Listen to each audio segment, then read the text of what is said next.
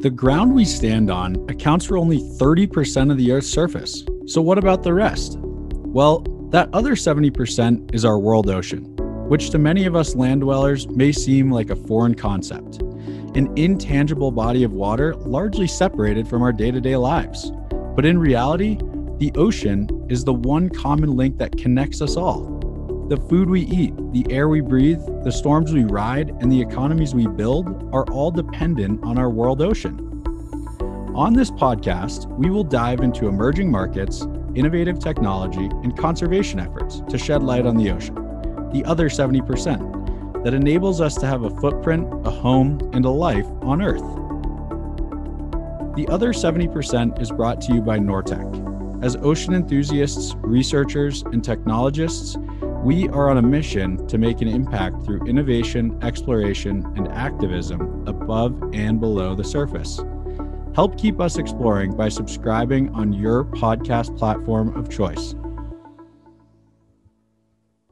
Ladies and gentlemen, welcome to this week's episode of The Other 70%. I'm your host, Nevin DeParlo, and today we will be discussing one of the many threats facing underwater ecosystems, a phenomenon known as ghost fishing. When fishing gear gets lost or discarded in the ocean, it continues to trap and harm fish, marine mammals, and coral reefs. This problem is being tackled by an organization known as Ghost Diving, a team of highly skilled divers committed to removing fishing gear and other debris from the ocean. In this episode of The Other 70%, Ghost Diving founder Pascal van Erp discusses the risks posed by ghost fishing, the challenges associated with removing fishing gear, transforming harmful trash into a sustainable consumer product, and how he hopes to solve this problem with his committed team of skilled divers. Without further ado, let's dive into this broad sweeping conversation with Pascal. Pascal, welcome to The Other 70%. Thanks for joining us today. Thank you. Cool. So I have a lot of different questions for you, but I think to start it off, your company and your foundation is called Ghost Diving, and many people might not have a real understanding of what ghost fishing is and what your organization is working towards. So can you shed a little bit of light on that as to what that means and what your motivations are? Yeah. Yeah, indeed. Our organization is called Ghost Diving, and we work on a topic called ghost fishing. We recently renamed our organization because we wanted to make a little bit more clear what the topic of ghost fishing is and what we are doing about it with divers, because that's how we work. Ghost fishing is actually what lost fishing gear does the moment it is lost or discarded underwater without human involvement. So it still fishes. It's a very intelligent designed piece of equipment. Fishing gear keeps on going. So when it's down there on the bottom, it keeps on fishing. The fish is still entangled and it will die without a purpose. And that's what we are doing. So with scuba divers, we work all over the world actually, and we clean up lost fishing gear. Very cool. And so when you mean this fishing gear keeps fishing, you mean that, when someone throws a fishing net overboard and it goes into a cycle and then other mammals or fish get caught in that netting or whatever other equipment may be discarded. And so then you guys are going out to try and find that discarded gear and maybe release fish from it and then actually recover it from the ocean and recycle it. Exactly. Yeah. Okay. Interesting. So how'd you get into that? What was your motivation for it? Were you always attracted to the ocean? Assuming you've been a diver for a long time. Yeah, well, it all started for me then in the Netherlands. We live next to the North Sea.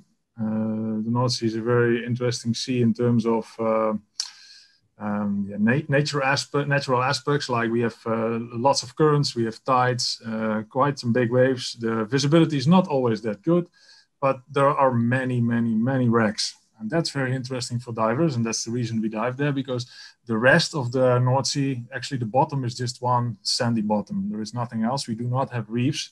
So we call it objects where we dive on. It can be a shipwreck. It can be a bunch of stones lost by a cargo ship or whatever in the past.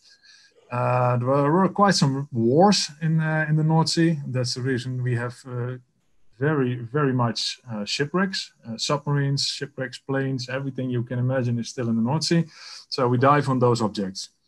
And with a group of divers, we started in 2007, just because, you know, we saw a lot of lost fishing gear down there. And to give a little bit information on that, for us, it's not complicated in the North Sea to find lost fishing gear. It's just everywhere. If you give me one object, we just put our boat there, we anchor, we go down, and I will give you lost fishing gear, because it's 100% hit everywhere. There was so much fisheries in the North Sea for decades that it's literally everywhere. So that on a side note. So we see lost fishing gear, and then we talk about commercial fishing gear and recreational angling fishing gear everywhere. And you can be bothered about that. Some people are not. They just come there for the wreck and they ignore it. But we didn't. We started to clean it up, just sometimes in a dive, sometimes a little bit more. Sometimes we spend our whole dive on it. And later on, we started to make it a sort of project. So we invited more people to come over and to help us. And a lot of more people started to get interested. At that stage, I also got interested in the topic more and more. I did research all over the world. I tried to find out if there were more countries working on it. It was very minimal at those days. Noah was writing about it, about the phenomenon ghost fishing, but also very minimal. And that's the moment we started the foundation on it. I think it was around 2012 we did that, after several projects on the Dutch North Sea. And we spent all our dives on removal of lost fishing gear. And that was picked up by the media, picked up by partners. We got very fast. We managed to get some funders for our projects. So yeah, well, that's where we are now. We are now a very healthy organization. We work with very nice partners who are funding our work. We are very skilled and advanced in the topic of recycling and upcycling these days, because that's also a very important topic for us. And yeah, we are happy. Yeah. Well, happy in a way that we can do what we love. It's our passion, and I must confess that even when I'm doing recreational dives, wherever in the world, I cannot let it loose. So for me, it's always I'm scanning for lost fishing gear. Yeah. And so this was in the Netherlands from pretty much early stages of your diving career. Yeah. You started noticing that there was a lot of discarded fishing gear. Obviously, that kind of struck a nerve with you, bothered you. And then I guess, how long ago was it when you removed your first fishing nets on one of your dives? 2007. 2007. And then how long ago did you actually start the foundation officially? Officially, foundation, those days we were still called Ghost Fishing. We named our organization to the phenomenon it was actually describing, because the phenomenon was not so clear in the world. We did that all to generate more awareness in the world. We started that in 2012. Yeah. Okay. Very cool. And how many, just out of curiosity, to put a scale to things, how many fishing nets, or how do you think are lost at sea annually, or right now? I don't know if there's even a way to really quantify it. Well, there is one standard figure. I think it was brought up by the FAO once, and they are talking about 640,000 tons each year. Wow. And we do not think that with our organization we will solve this problem, but that's also not our purpose. Our purpose is to let the world know what is going on down there, and maybe this way we can change it. Right. Well, in my case, I mean, I'm someone who's like very passionate about the ocean. I mean, my work involves the ocean. I personally love many activities around the ocean, like kiting and surfing. And I actually just went diving for the first time like a week ago, which was pretty cool. But I was not familiar with the phenomenon of ghost fishing until probably a week or two ago, when I first stumbled upon what you guys were working on. And so I think it's great, because it is certainly bringing some attention to the issue. And, in terms of what the future holds. And I know you said that it's not going to be possible for you guys to solve this on your own because there are 640,000 tons of, just fishing nets estimated to be discarded in the ocean each year. How do you envision scaling the operation or empowering other groups to maybe approach the problem with you? Yeah, that's quite complicated because okay, we are underwater and it's a very hazardous environment. So people should not be underwater. We cannot breathe there. It's dangerous for us. Okay, so what we are doing with diving is minimizing the hazardous environment by safety actually. So diving is actually making sure that you are not dying underwater and you can just enjoy the underwater environment. So if you add there a little aspect and that's called work, then it's a whole different ball game. So what we are doing is, we can discuss it for a very long time, but it is work. We are clearing up fishing nets and we go to depths of, more maximum 60 meters with what we are doing. So it can be really dangerous and it's all depending on strict safety. This is the reason that we cannot scream into the world, listen guys, whoever wants to join us, this is amazing. You will love it. Join us, jump in the water, remove fishing nets. No, absolutely not. We are trying to educate people and tell them, mainly in the beginning of the conversation, that what we are doing looks very cool, but it's very dangerous. And please be aware. Know what you are doing. And this is, if we are embracing new groups in the world, sometimes they approach us and they want to do stuff like we do. We go in a conversation with each other and we try to figure out who they are, how they dive, and how they think about safety aspects. It's not cool. We try to make it. It looks cool when we have nice videos and nice photos. The first thing people are yelling at us, "Oh, this is so crazy and cool what you guys are doing." Yeah. But be aware, removing a lost fishing net from a depth of 50 meters on a World War II submarine is dangerous. It's really dangerous. So this is actually always the balance I try to find in encouraging people to do this is safety. Safety, it must be, that's the most important thing we have. Right. Absolutely. And, how long, I'm sure it varies depending on the site that you're cleaning up, but, how long is a typical dive, just to put that in perspective in terms of how difficult it is to actually remove nets? It's very depending on our target. Sometimes it's a very small net. Sometimes it's a few lines. It's very depending on where we dive, how deep it is. Just for comparison, an average North Sea dive will take between 45 minutes and 1 hour. And it's not because we are down there. It's also not because we are in decompression, if you know that term for scuba diving.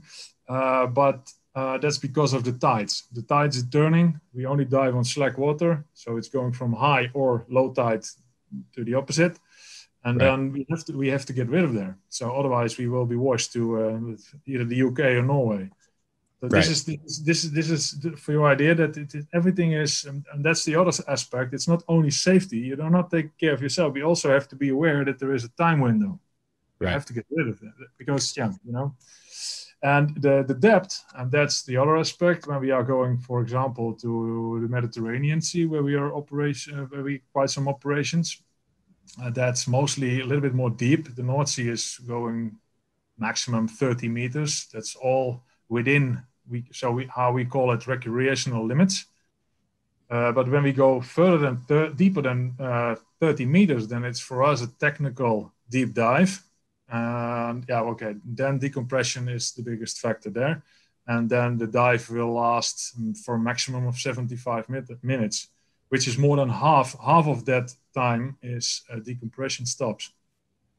Can you explain to people who may not be familiar with diving what decompression is and why that's really important for diver safety?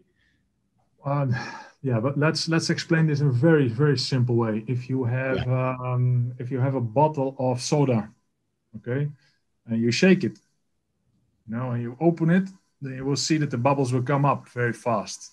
Okay, and this is exactly what happens to the human body when you are down on the bottom, a certain depth, and there's a lot of pressure because that's how it works. Of course, you have a lot of bars on your body. Then there are little bubbles coming in your bloodstream. So if you are going fast up to the surface, those bubbles will multiply and populate your bloodstream and cause very dangerous side effects on your body. And that's exactly what we are trying to avoid. So if you go, if you surface very slowly, then the bubbles will not multiply that heavily and will not cause an accident. This is Right. the most simple way I can explain it. Yeah, no, that's perfect. It's perfect. And how did you, and I guess all of the divers involved in your organization are, get into technical diving? Are there a lot of people with more of a military background with diving experience or technical diving as a career? How does that look? Well, we do have quite some people around us with indeed military background, of course, because for some reason those people feel really attracted to what we are doing. But that's not the majority. Technical diving is actually people step into technical diving because they want to go to certain places which are not reachable for recreational divers, such as caves. I'm not a cave diver myself, but there are people who love caves, and then you go in a cave full of water with an overhead environment. You cannot get out to the surface immediately. You have to go backwards. So then we are talking about technical dive. And that's actually the same, in the same way you talk about wreck diving, deep wreck diving, because we just discussed the topic of decompression. So you understand when you are on a deep wreck, you cannot go to the surface immediately either, because you have your decompression stops to go. So if it's going in that direction of dives, you want to go deeper, further, whatever, then you have to step into the area of technical diving. Right. Yeah. Very interesting. I just, I was very curious how people kind of became attracted to it. And I would assume, if you're into diving, you obviously care about preserving the ecosystems that you're diving in. Everyone wants to go and see colorful reefs and shipwrecks that are alive with fish life and not fish that are trapped in nets. So if you have that experience and background, I'm sure that you're motivated or pushed towards helping preserve it in any way you can. Most of the divers do, and that's very nice to see. That's quite funny because I go to Egypt myself quite often, and then we dive there, just mostly recreational dives. And because I cannot let it go, I'm always scanning for unnatural structures on the water, like bags, plastic waste, fishing lines, and I collect everything during my dives, and people see that. They ask questions and they start doing it themselves. Actually, you are just sort of infecting them. I discussed this topic several times with people around me, and the most common thing that people say, there should be more trash cans on beaches. If you ask me, I don't want to see any trash can on beaches, because I think that the moment we put a solution for people, they don't feel responsible themselves anymore. So if you ask me, we should remove all the trash cans from beaches so people are motivated to take their trash home, because there is no solution. If you provide solutions, then people are building on that. And when the solution is full, the trash can is full, they throw it next to it, because what else? Right. It's time to be responsible yourself. This is how I see this.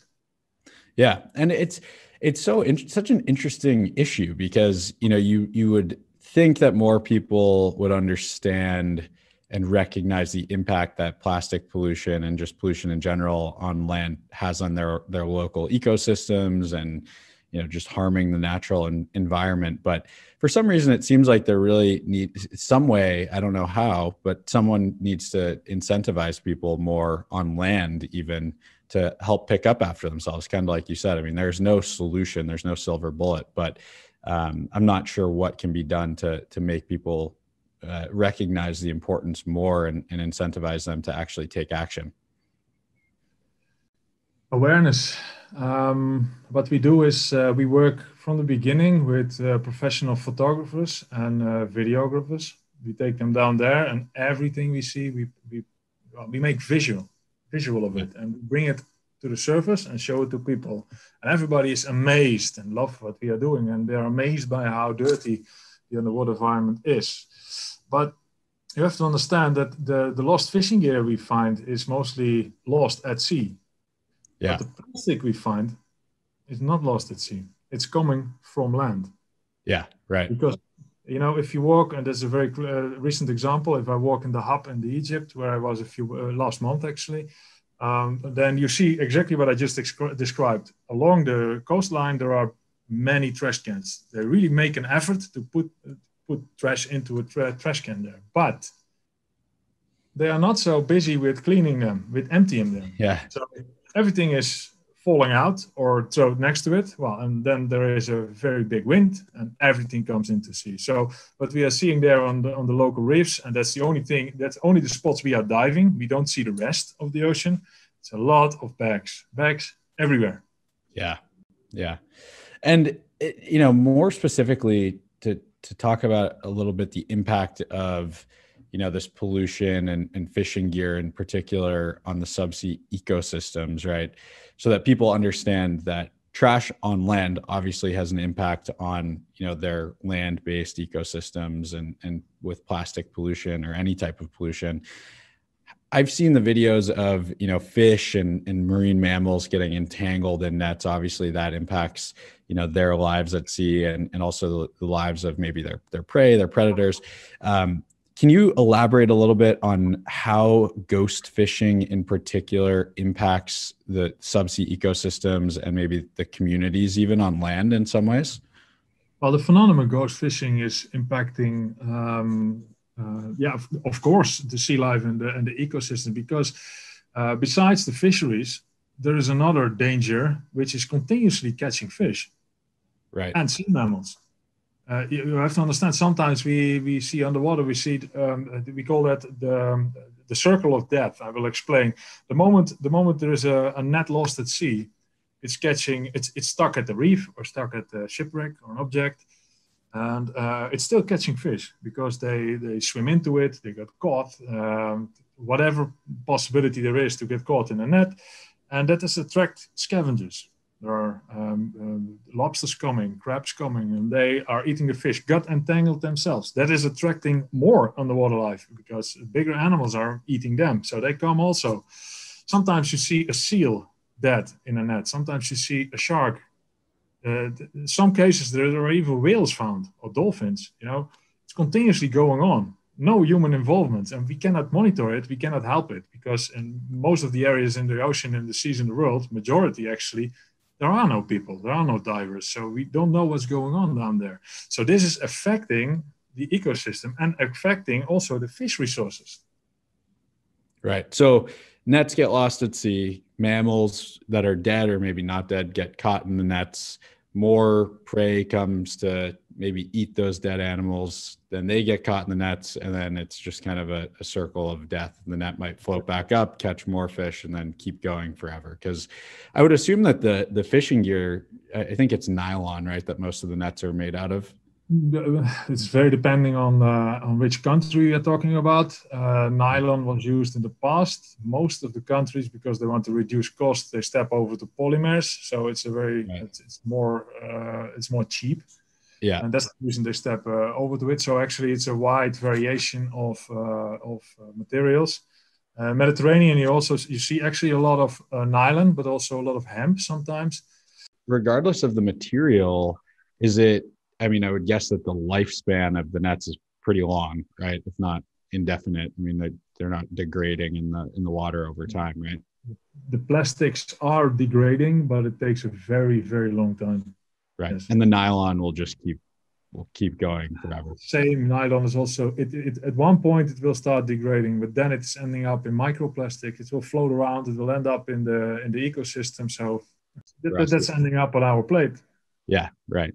Yeah. So for people to really understand how even the subsea environment is impacting them from a pollution standpoint, you know, even if these nets are floating, they're constantly shedding, microplastics or pollutants off of those nets over time. And then if fish are eating those microplastics, then we end up eating those microplastics when we eat the fish. So it's not healthy for the fish. It's not healthy for us, and it doesn't benefit anyone. Yeah, well, we live in the Netherlands. We have a very nice and big fishing community, and they're always promoting eat fresh fish because it's very good and very healthy for you. Are you sure? This is the question I always bounce back. Are you really sure about this? Because the fish is eating the pollution we cause as humanity. So I like to see that. Yeah, absolutely. No, it's important for people to really understand that. And I think that's one of the things that very few people, in the real global grasp of the world fully understand. I don't think that many people make those connections to what the impacts are on subsea life and then what we end up eating. So it's definitely important to bring some light to that. One of the other things that I was really curious about is you guys dive all over the world, right? There's nowhere in the world where people don't fish in coastal communities, right? So there's this issue is everywhere, right? How do you determine where your dives are? Like, how do you target the areas? I assume you go after reefs and wrecks where things are easily caught, but I would assume you're targeting your dives very specifically. Yeah, well, it is a combination of sources. The main source of our diving targets is connected to the diving industry. So popular reefs, diving sites, shipwrecks, these kind of things. We go there, or other divers will inform us about a situation going on down there, and then we go there. But the other source is the fisheries. We worked from our start very carefully together with the fisheries. We really targeted on the fact that they should be our friends. We are not against them. We are willing to collaborate with them because I think that together we can solve this problem. They are not our enemy. So what they do is they inform us about locations, and that's all over Europe actually, where they lost their nets, or when their net is getting stuck in another net or object, or they warn us for whatever they find, because they are more at sea than we are. So these are our eyes and ears. And this is actually, to be honest, after we started, it was actually mainly because of the diving sites, but now it's turning. We get more locations from the fishing industry or from environmentalists who are doing research on marine protected areas, coral reefs, and they find that there is a lot of fishing nets down there. It's happening, for example, in Italy, a lot. Yeah. So yeah, we have several sources. Yeah.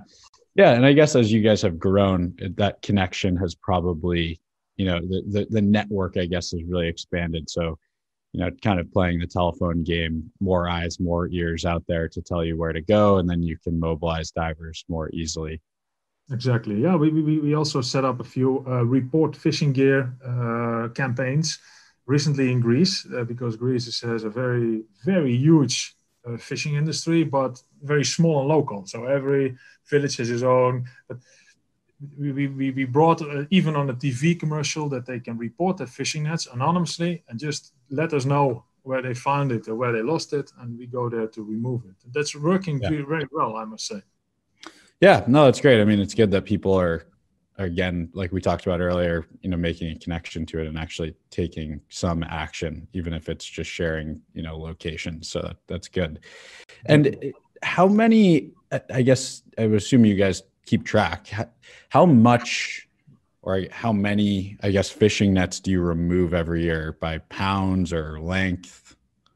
Oh, this is a very challenging question, because by hand, you have to understand, when we are just working on the North Sea, then by hand, every dive with a team of 10, we can remove around approximately 350 kilograms of nets, because it's all handwork and we have the time window we have to be ready in. But when we do bigger projects, the biggest net ever we recovered in 3 days with a team of 6 was 3 tons, 3,000 kilos. So wow. It's very depending on the net. It's very depending on the situation, but I really cannot come up with a figure we did by hand with all our teams till now. What we do have is we have a figure available about what we collected together with fishermen, because we also work with an organization called Healthy Seas. And Healthy Seas is actually focusing on the upcycling and recycling aspect of getting the nets out of the water and end-of-life nets from fisheries. Even fish farming. So we collect from several sources, from the divers, which is actually a very small part, the fish farming industry and the fishing industry with end-of-life nets, and all those nets together are ending up through Healthy Seas. I have to figure out how much it was last time, but I think we were now, in all the years we work, since 2013, the Healthy Seas initiative is operating. I think it was 550 tons we collected in total. Wow. Yeah. And so that was a good segue, because I want to talk a little bit about upcycling and recycling. I know that Healthy Seas, which you're also involved with, right? You work directly with Healthy Seas, is more or less your upcycling partner, right? So the way that I understand it is that, you at Ghost Diving or any other diving organizations and fishing organizations, aquaculture, actually will recycle their gear that they collect and donate that to Healthy Seas, who then upcycles it and turns it into products that can be used globally. Is that correct? That's correct. And this is a very complicated task. Yeah. So can you just dive into that? Explain a little bit what that process looks like and why it's so important? It's very, for us, it all started, and let's go to the beginning, when we started to remove fishing gear from the North Sea, till we met Healthy Seas. So actually from 2007 till 2013, we didn't have a location to put our nets in. So it all ended up basically in landfill. There is a positive side on that, and there's a negative side on that. Negative side is actually that, there is no purpose. It's just ending up on landfill. That's also bad. Okay. The positive side, it's not in a marine environment anymore. So we always try to focus on, we try to recycle, upcycle, regenerate our materials. We recover as much as possible. And that's very complicated because of the different type of materials used. But the most important part is that it's out of the environment. So, for example, the nylon 6 part, that is the part where it all started with us. So the Healthy Seas started with focusing on the nylon 6 part.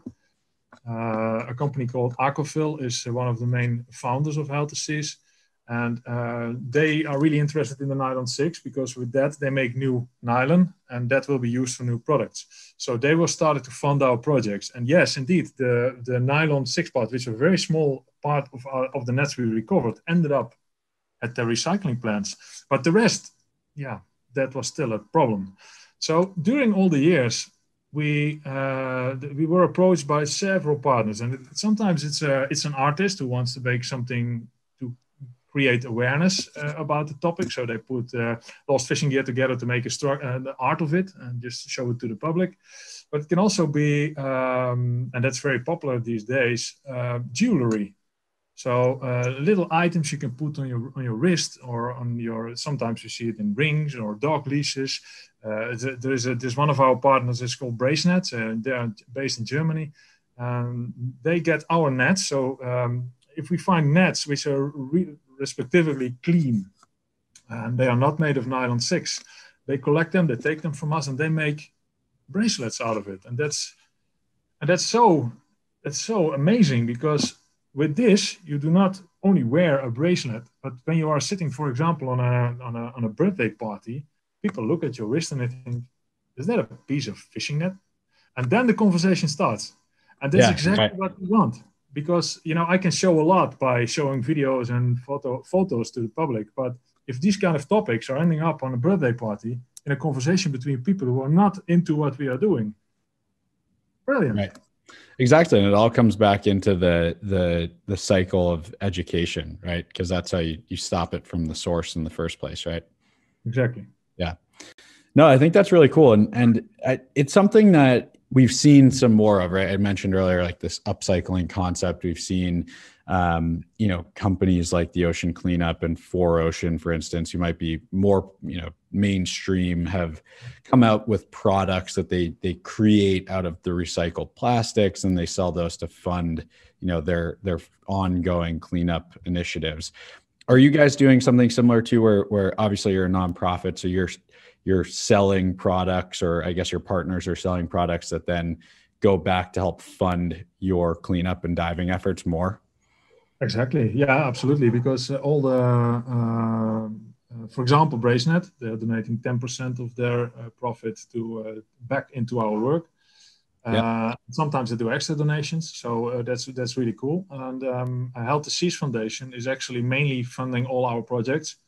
And we deliver our footage back to them so that they can promote their product based on our images. And together with the fishing industry, they have a story to tell. Yeah. And I think this is really important for us. For us, it's like, okay, first of all, we got rid of our collected nets, so we didn't have to dump it on the landfill.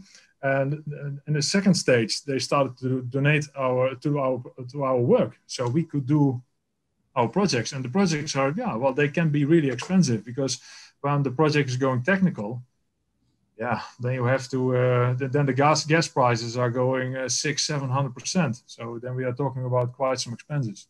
Right. Yeah. Yeah. It's, and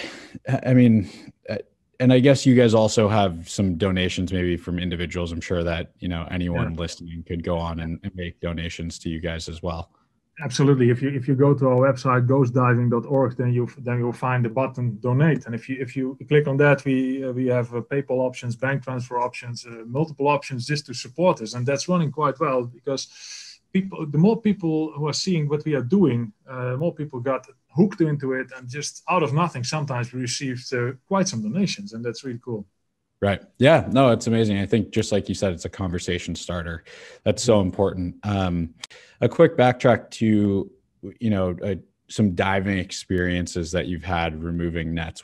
And you mentioned that the biggest net you removed was 3 tons, I think was what you said. And it was off of was it off of a reef or off of a wreck? It was on a reef. That was so far the most crazy we have ever experienced. We were with a relatively small team with 6 divers, and we went to Sicily. More specifically, it's a harbor place called Lipari. It is a small fishing community. It's in Italy. I don't know if some people don't know where it is, but it's in Italy. And we were there for an environmental project, because there were some nets and long lines, because the long line fisheries is very big there. Around in all the reefs there, and we started to do some projects there. The locations were given by fishermen and by local diving centers. So we were there to do that project, and at one point, one of the fishermen told us, listen, there's still a net on the specific reef very close by, and it's probably from a fish farm. 10 years ago, it got lost in the storm, and it came on our reef. It's still there. They made already in the past a few attempts to remove it, but nobody managed. So maybe you can have a look at that. Yeah, I don't think it will work out, but at least take a look. It's okay. We went there, and we found immediately the net, actually. But it was already covered by a lot of sand and marine life. Well, not so much marine life, actually. It was more sand. So actually, we saw a few meters of the net we saw coming out of the net, but it was covering the whole reef. It was hard to see, because already 10 years it was down there. And we started to lift it a bit. And at one point, we found out there was a lot of stones and sand into the net. We cut that out. And the further we got, you have to imagine that we put bags on top of those nets filled with air, and air is going up on the water. So that's the way we are lifting lifting the nets. We were cutting and cutting, and within one dive, we looked up, and the net reached the surface, and it was 35 meters deep there, and it was still connected to the bottom. And that's the moment we realized that we thought, okay, this is a real badass net. So we went out. For the second day, we came back with more lift bags. We had a lot of tricks to put lift bags we used on the top back down there. We used a very big one on the top eventually. And we managed to get out that net within 2 days. Well, actually, we put it to the surface. And then we saw that huge monster net, how we called it at that moment, of 3 tons. And it took us another day to get it out, because first it was on top of on the surface, but we first had to go to a shallower place to release it on the ground, and to make it actually handle it on board of the boat. So we didn't have a crane; we had to pull it out with the fishermen together with our hands. But a big net of 3 tons, it's impossible to get in. So we made a sort of sausage out of it. We used a lot of ropes to bundle the net on 10 meters of depth, and then we lifted it up again, and this way we put it into the boat. It was a massive operation. It took a lot of media attention. It brought us very close to the Coast Guard of Italy. These are our friends now. Later on, we did a project together a year later. They were very anxious about us, because they came to us and they thought, okay, this is our bunch of recreational divers. They are not commercial. They are lifting a huge net. We have to keep an eye on them. So they were continuously around us. Yep. But after they saw what we were doing, okay, the deal was set. So they were our friends, and we did some projects later on together. And we are still in contact with them. So it really had an effect on the local community. Yeah. I would assume, I mean, a net that size, probably for that long too, sitting on that reef, really had a negative impact on much of the life that was there, maybe when the net first actually entangled on the reef. Exactly. And the best part of this all was that most of the nets we are recovering, mainly in, for example, the North Sea, that's such a bunch of different materials that it's very hard to recycle. But this net of 3 tons was already for so long under the sand, and it was relatively clean, and it was pure nylon. So we managed to cut this net in pieces and transport it to the recycling factory, and it's completely recycled. Yeah.